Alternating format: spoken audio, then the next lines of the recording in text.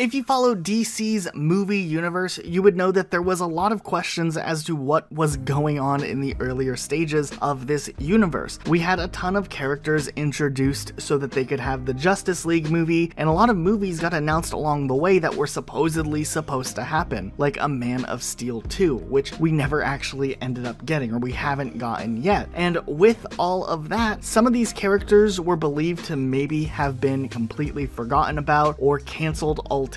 But it looks like one of these movies that maybe we had thought would be swept to the side actually now has an official release date, which changes a huge perspective for the DC movie universe. This character specifically, of course, is the Flash, who was supposed to get his own movie at some point, but after all of the controversy and weird reception that Justice League got, it seemed like the future of a lot of these characters were kind of left up in the air. Tie that to the fact that the actor who plays the Flash, Ezra Miller, was signed on for several other movie projects. His schedule definitely was seeming more vague. However, it does look like this movie will in fact be coming in a release date of July 2022. Now, this definitely seems a little bit far off if you think about it, this release coming in about 2.5 years from now. And while that is quite a ways off, it's really interesting if you think about it, considering this will be a long way from his attachment to the film Justice League, which came out a couple of years back. Still, we're seeing the DC universe kind of announce these films that are quite a ways off, but at least solidifying dates for them, which can get fans excited for, because there was so many movies earlier on that were announced but never given dates that have just seemed to lose all of the traction that it maybe had in the earlier days. The one concerning thing, of course, about this is that the Flash getting his own movie in July of 2022 means that there's probably going to be a large audience that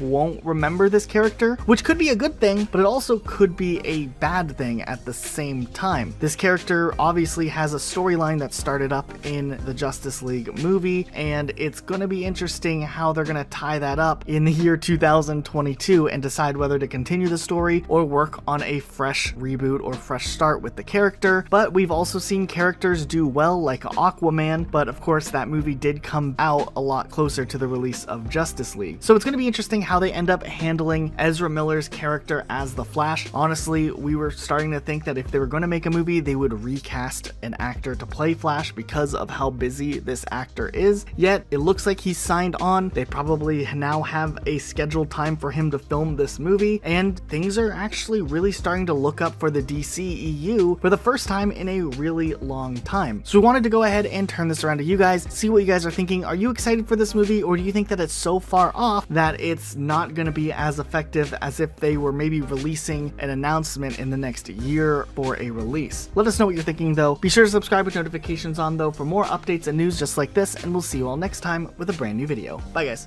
Talking? I'm about to. Hi everybody. Hey everybody, how you doing? Hi.